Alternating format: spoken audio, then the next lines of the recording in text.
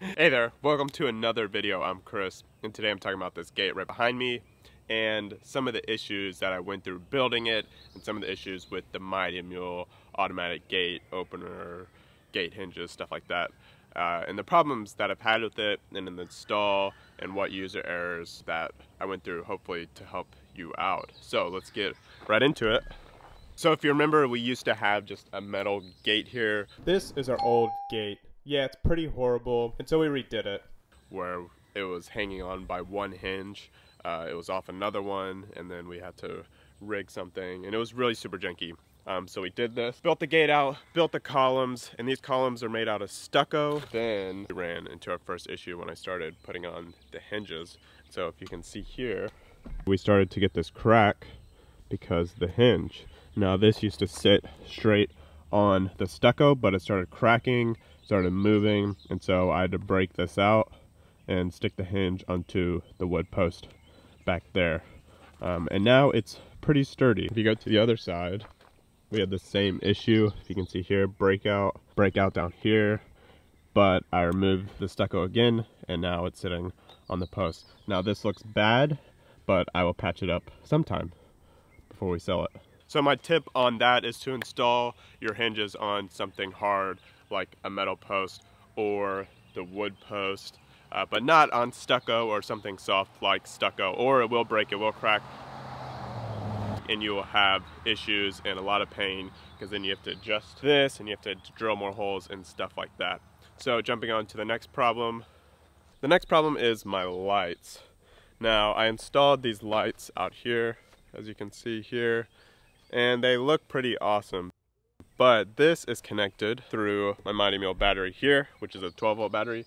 And then we have this switch here, which turns the lights on and off.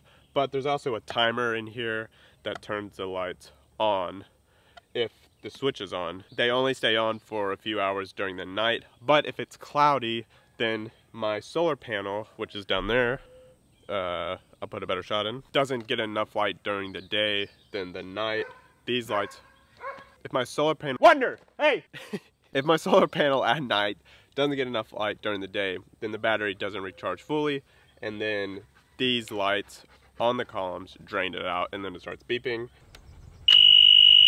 As you just heard, that was the beeping for the low battery, and then I can't open the gate. And so whenever you're messing with this battery, if you're gonna do lights like this, I would suggest putting it on a different battery or putting it up to your house power.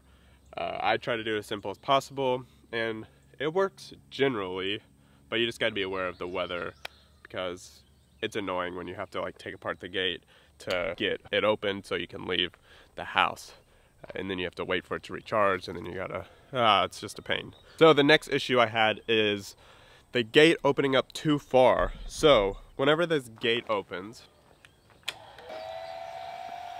it takes a little bit of while. That's a successful open. So we have these hinges, right? And the instructions say you're supposed to install this arm to where it doesn't go past the line here. So it's perpendicular to the post, or even a little bit bigger.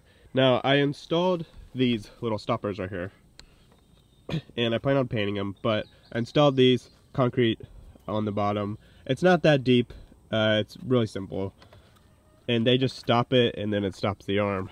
So now you have the gate stopping, but before, when I didn't have those, the gate would swing open, and then it wasn't able to close the gate fully. You see how this gate, it's opened, and it's past the point here, so it's swinging out. And then here, it's like touching here. So when you try to open it, it doesn't work. So it would just stay here. So push, push, push, and then this would start getting loose. This would start breaking, and all the stuff was breaking because it was opening up too far. Now this opens up correctly, stops here, and then it pushes, and now it's able to push open. Cool. And then this also is one on the other side. See that dog down there? This is my life outside of Austin, where the dogs are just like literally crazy, but it's generally fine. Oh, and just another quick note, look behind me. See that? See that? We're starting our home extension, which is super exciting.